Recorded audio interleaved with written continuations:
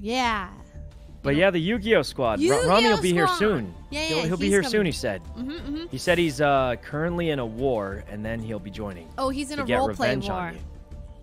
Yeah, why'd you have to put... Well, we all thought it was a role play war, right? Like, Yeah, I mean, he's in. you really like, had to point that out to make it sound less intense. He's late to Yu-Gi-Oh because he's role playing. I just want to like say that. Yeah. Yeah. He's in an RP And, war.